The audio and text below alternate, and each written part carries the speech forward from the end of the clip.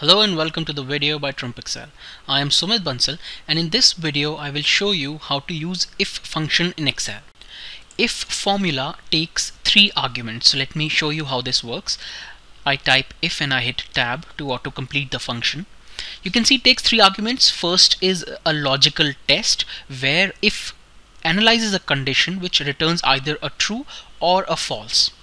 When it returns a true, you can specify a value that the formula should return, and if it returns a false, then again you can specify a value that it should return. So now let me show you how this works. I go and I select A2 and I say if this is greater than 10, which is a condition that would return a true or a false, and if this returns true, then give me right, else the formula should return wrong.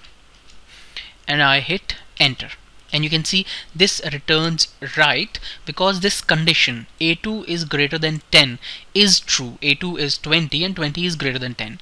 What happens if I change this value? If I put 5 here, it returns wrong because now this condition is false, and hence if returns the value for false.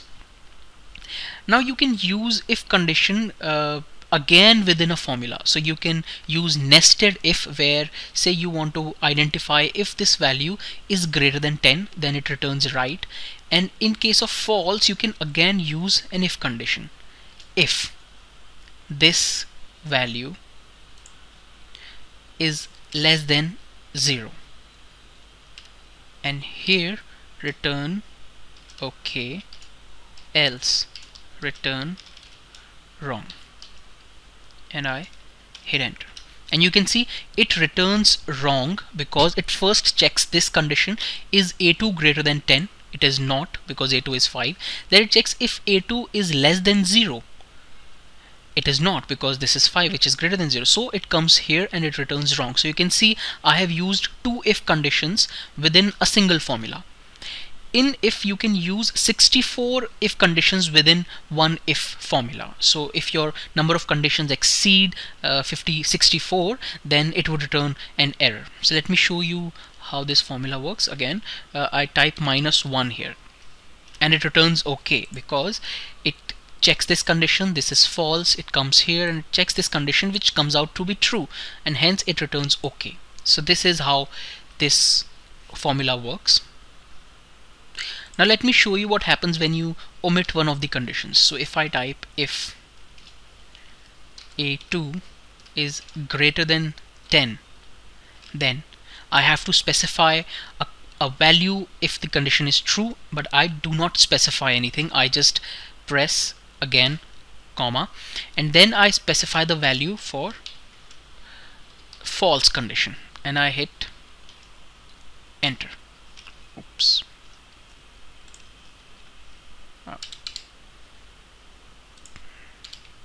I hit enter, and this returns wrong because as of now -1, it analyzes this condition and it sees -1 is not greater than 10, so it goes to the wrong. But what if this is actually greater than 10? So I put 20 here, and you can see it returns 0. So whenever you omit a condition for true, this would return 0. Now what if you do not have this comma, what you just have one condition? Let me show you how it works. So I type if A2 is less than 10, then give me right, and I hit enter.